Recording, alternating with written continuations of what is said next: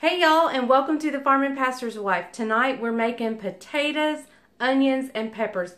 An elegant, beautiful, and absolutely delicious side dish. Please hit the bell notification, hit the subscribe button, give me a thumbs up, and leave me a comment.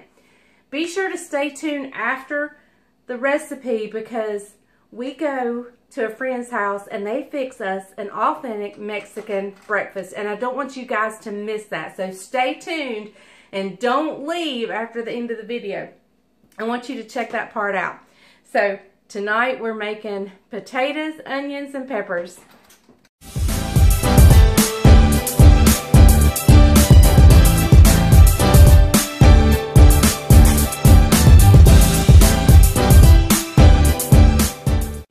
Hey guys, and welcome to the Farming Pastor's Wife. Tonight I am doing a pork chop casserole. That's not what this video is, but that's what our entree is for supper. So I wanted to do a good side, and I wanted to do it in a separate video. So you'll see this outfit in probably 2 more videos pretty soon. So with that being said, our side that I'm going to make, I think I've already filmed it once before. It is potatoes with peppers and onions, and it is so good. My sister used to make it, and oh, it was one of my favorite dishes she made. So I'm going to get started on that. I'm going to peel up some potatoes. I always peel my potatoes before I wash them, and then I wash them afterwards because then I can still cut out any bad areas after I rinse them off. So I'm going to cut some potatoes, and oh, and let me tell you, Bryant invited guests over for supper tonight, which y'all know I love that. Except this pork chop dinner I'm making, I've never made it before. It could be a disaster, y'all. It could be a disaster. So, anyway, but I know this side dish is going to turn out potatoes with peppers and onions. Okay guys, I have these potatoes washed, peeled and washed, and I'm getting ready to slice them up and put them in this pot here. Now let me tell you, this would be great with the skin on red potatoes, the small ones. Wash them up, scrub them up really good, and maybe quarter them or half them. Those fancy little baby potatoes that you can find, or fingerling potatoes, if you just maybe sliced them in half, this would be perfect for them. I use what I have, and I always have just yellow Yukon Gold potatoes on hand. So that's what we're using today. So you don't want to cut these, like slice them thin or in little bitty dices like you would for mashed potatoes. You want them in fairly bigger chunks, maybe even bigger than this. Like here's the palm of my hand.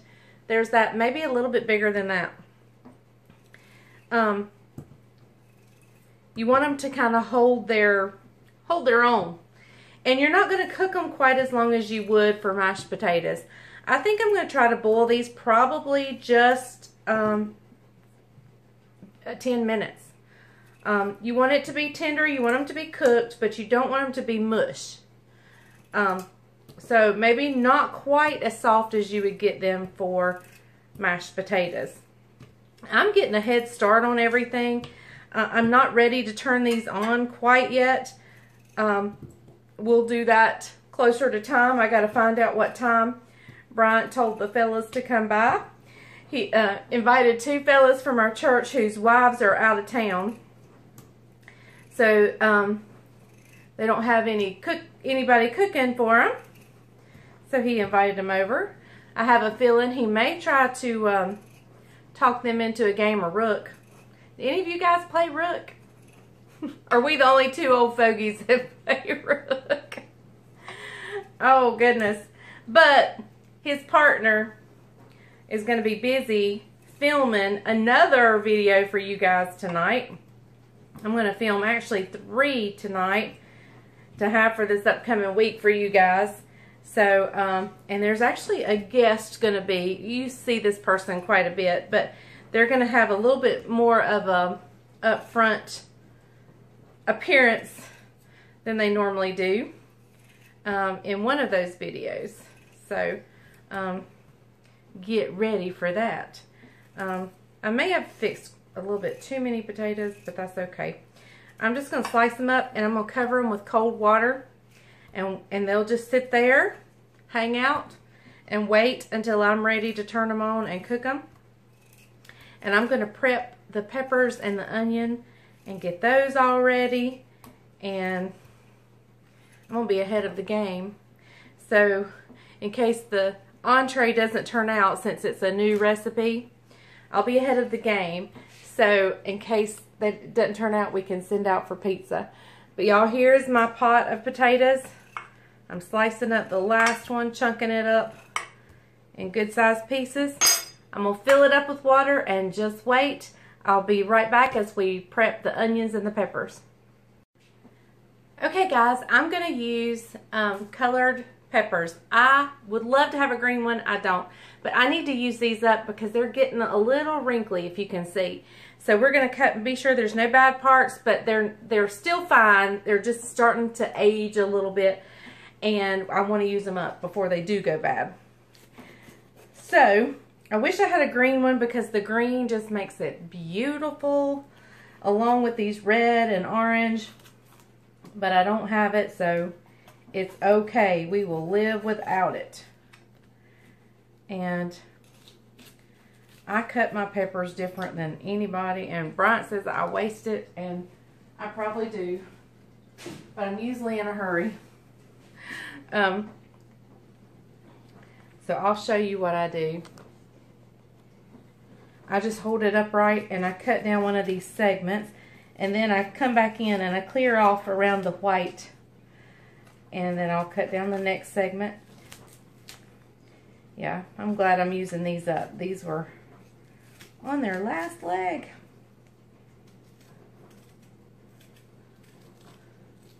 Well, I really didn't waste much, except maybe just that end part. That wasn't wasting much. Alright, then we'll slice them up. We're going to keep them in pretty big slices.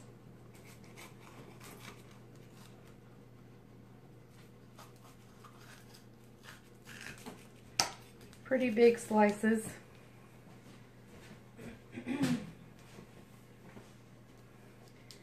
I'll show you. Whoops, that may be too big.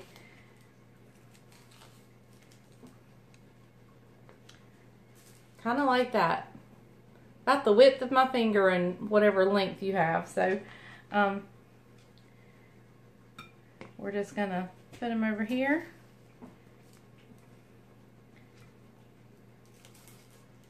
Just slice them, keep them long. You don't want to chop them. I guess you can cut them as thin as you want to.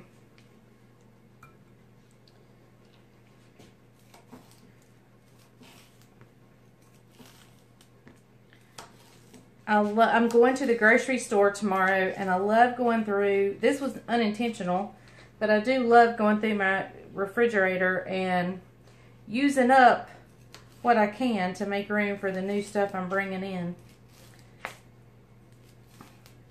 That's actually, you'll hear that a little bit on the pork chop and the other video that's coming that you're going to have a guest appear on. I'm going to cut that white off. I don't mind the white, but some people may not. But yeah, I really wish I had a green one. That would make this so pretty. But oh well. And if I had my better knife out, this would go much prettier, and I would look more like I know what I'm doing.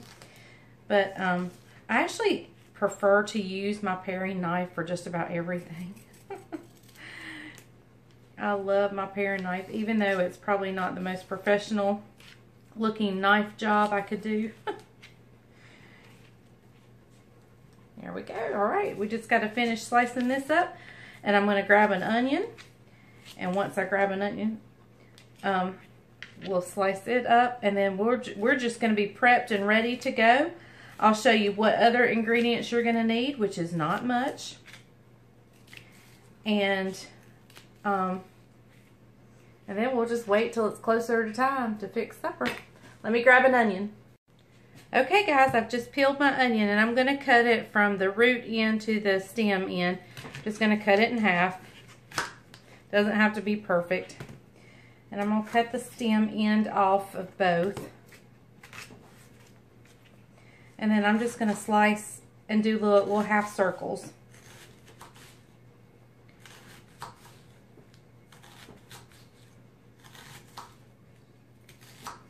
And then we'll come over here and separate them.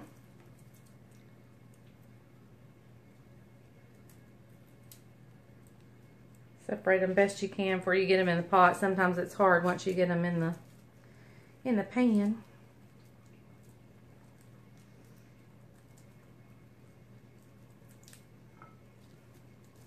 Now this is going to be so good. So good. All right, let me just finish slicing this up and then I'll show you the other ingredients you're going to need. And then we just wait till it's time to get set and go. Okay guys, so the other ingredients you're going to need are as simple as this. You're going to need a little bit of oil. You're going to need some butter for flavor. You're going to salt your water that you boil your potatoes in. So you're going to put a little bit of salt in that water. And then when we transfer it over, some seasoning salt. Optional on the garlic powder. If you don't like garlic, don't use it. You don't need it. This is so much flavor in this. And some black pepper. That's it. And this is so good, y'all. So good. So, anyway, I'm just in a holding pattern right now, waiting for him to tell me what time the boys are coming so I know what time to get supper started. Okay, guys, let's get back to our potatoes. I have just seared off some pork chops in the cast iron skillet, and so I'm leaving the little bits in there and the oil that's in there. And I'm going to go ahead and just put these onions and peppers in here.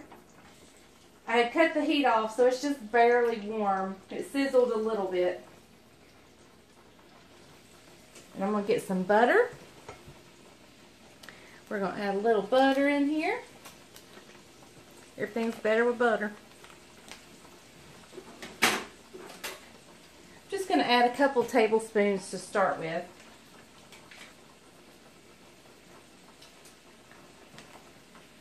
I'll bring you guys over here so you can see.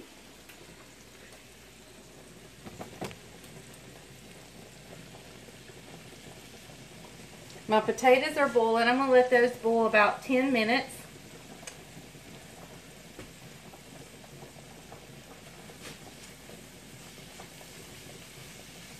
And I just want to get these nice and soft. Oh, helps if you turn the heat back on.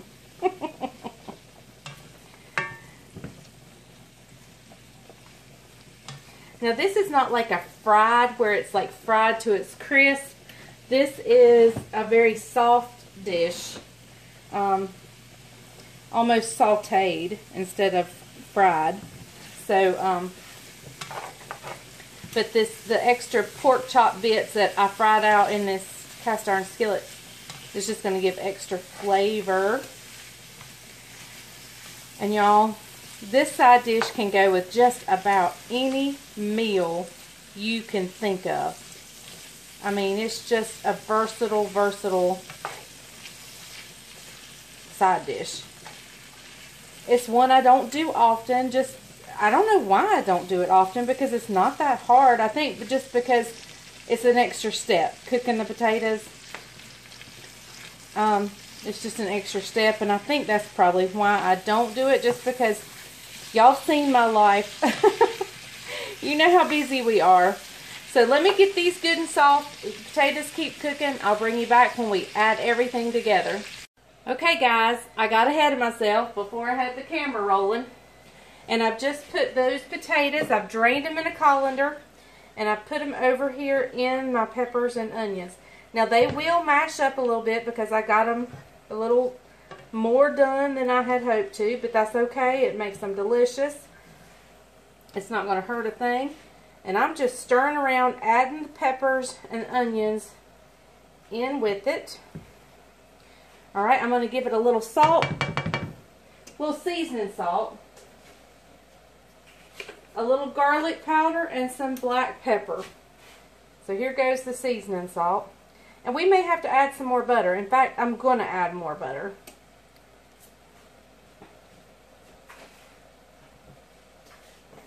A little bit of garlic.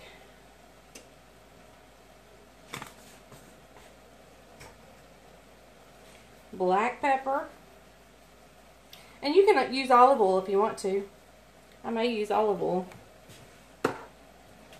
It's what I have both handy. Since I have both handy, we'll just use both. There goes a little bit of olive oil.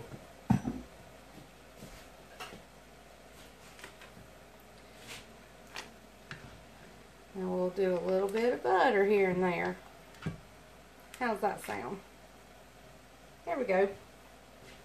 Alright, so I'm going to turn the burner up just a little bit, not on high or anything. Medium. It's at a medium temperature. We're just going to mix those seasonings in, the black pepper, the salt, the garlic. And yes, it's breaking apart, but that's okay. That's okay. That's just going to make it good. Preferably, you wouldn't get your potatoes quite as soft as I got mine. But I'm just trying to time everything out. And I left them in just a little bit longer than I should have. Alright guys, it's just going to heat through and through, and then we'll be ready to eat. Or at least we'll be ready to eat the side dish. Okay guys, guess who's here? Hey guys. Look, I want you to go back through this video and see how many times I say, okay guys. Just count it. I wonder, how 52. many times do I say, okay guys? 53. Here's our peppers and potatoes and onions, and he's going to give it a try for What's us. on the rest of the video? That's it. Okay. Well, and then we're going to have authentic Mexican breakfast. Okay. Sounds So good. stay tuned for that. I've been working, so I didn't know what she had. Don't go anywhere. You don't want to miss it. Really good. It's phenomenal. That's his word, phenomenal. The peppers gives it good flavor. There's onions too. A little bit of garlic. No? A little bit. Yeah, you picked up on the garlic. Just a hint. Do you know why I picked up on the garlic? Oh, I left it sitting out. It was sitting out. She's a slick one. Anyway, really good. The only thing I would add, ketchup. Oh, no. It's too nice to I eat. eat ketchup on mine. No. But the different colored peppers gives it good color, We're just missing green. great flavor. Gotta try. What'd you call them? Potatoes, peppers, and onions. No. Oh, I mean, she's so creative. I'm real original. Yeah, so creative. Look, he's filling his plate up again. Thank you guys for watching. Don't go anywhere. Stay tuned for the Mexican breakfast. It's so good. Look, hit the subscribe button, hit the thumbs up, hit the bell notification. We're not ending it. Oh, They're going to the breakfast. We're But not you can ending do it. that anyway. You guys go to breakfast. Do it anyway. She needs more subscribers. We'll be back. Hey guys, we are here at a lady in our church. It's her house. And she is fixing us an authentic Hispanic breakfast. We're excited. Never had one. Never had, well, no, we haven't. We've never had one. No. She fixed us supper one night, and 6 authentic months. Mexican supper, and so now we're going to do the breakfast. So we're excited. So we're going in, and I'll be filming just a little bit. Oh, yeah, I bet. So how do you like the mountains? I like it. Yeah? My fellow is full. There's a little bit right there. It's meat. Alright guys, getting ready to make my little breakfast burrito here. This is refried beans that has been worked over in some bacon grease. Miss Esther right there has worked hard for us this morning.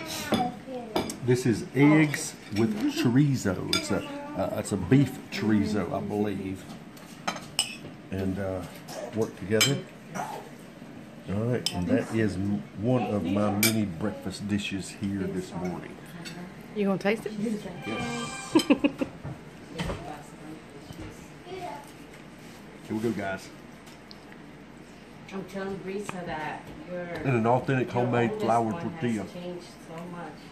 Yeah. I mean, she, I think that's still her. As my Latino friends would say, it's perfecto.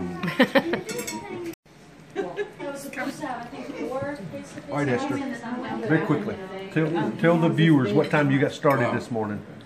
6:30? 6:30. Give them a quick rundown on what everything is real quick. Oh, Tell them what you got. chilaquiles. Hang on, tell them what that is. Chilaquiles is tortillas with red sauce and chipotle. And this is eggs with chorizo. That's refried beans, and I refried them with bacon fat. And that's pork rinds with green sauce. Pork rinds with green sauce. And then Like a green chili? yeah. Oh, and flour tortillas Yum. Delicious. and corn. Thank you, Esther. This has been delicious. All right, guys, hang tight. We'll be back in a second. Yeah. And y'all, let me tell you, this stuff was delicious. And what is that called, Esther? Pan dulce. Yeah, what she said. What she said. Pan dulce. Pan, bread, dulce, sweet. Yeah. All right, guys, very quickly, I want to introduce you to our host family this morning. Here is Miss Brisa, okay? Beautiful young lady in our church. This is Josh, our host Wade. Also, the junior of the house, Carlos, over there manning the dishwater and cleaning up his wife's dishes. And there's Miss Esther. You've met Miss Esther already, and so that's our host family this morning. They attend church with us at Browers Wesleyan, and you guys have seen Pastor Ben and Pastor Ben's wife, Miss Dana, and his rowdy children, Garrett, and of course there's our family, Caroline, Jamie, and our rowdy children, grandchildren over here. Miss Kinsley, give a wave to the farming pastor's wife audience this morning. Tell them hello. Deuces. All right. So anyway, and there is sweet little Levi right there. There's Levi. All right, guys, stay tuned. More to come.